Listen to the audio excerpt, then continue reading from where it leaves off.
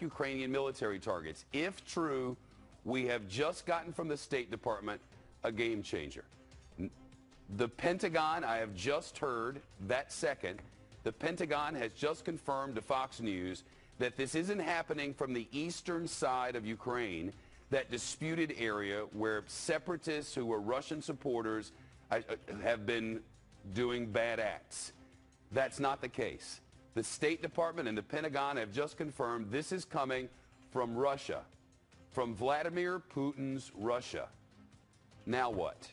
Now what Europe and your energy ties? Now what United Kingdom and your money ties? Now what world, as a jet has been shot from the sky and 298 completely innocent people are dead? What now for Vladimir Putin?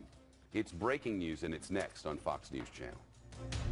That the State Department has evidence that shows Russia has been firing artillery shells from inside Russia toward the west into eastern Ukraine and attacking Ukraine's military targets. Pentagon officials have just confirmed to Fox News this has been happening for several days now. Steve Harrigan live in the rebel stronghold of Donetsk, where this probably comes as no great surprise, but I wonder if it doesn't turn up the volume on this thing now. Putin directly involved.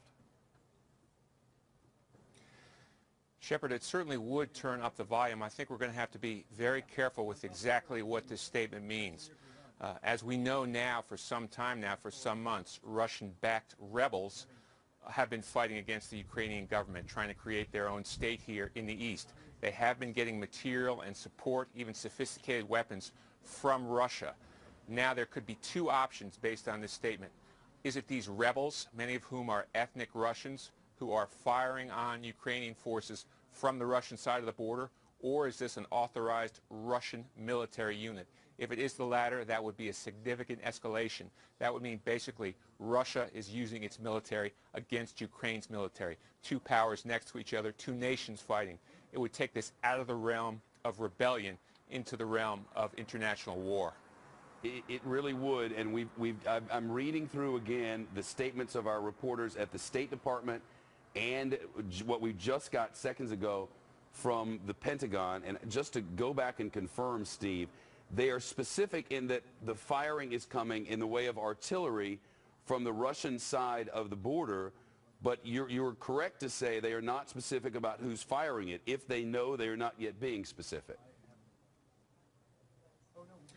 Of course, we've seen in a number of conflicts, think back to Vietnam, where you have forces fighting against a nation who might cross borders, perhaps for some refuge, and to fire from there.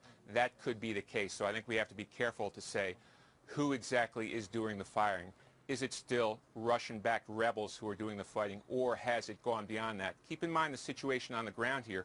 All this fighting is taking place very close to the border between Ukraine and Russia. Russia has been known to be supplying tanks, armored vehicles, even sophisticated weapons to the rebels who are fighting against the government.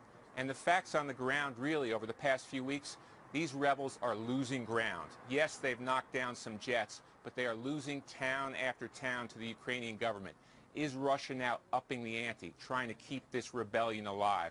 Are they doing it by aid, or are they doing it with their own forces? This question, we're going to have to determine which is the truth here, Shepard.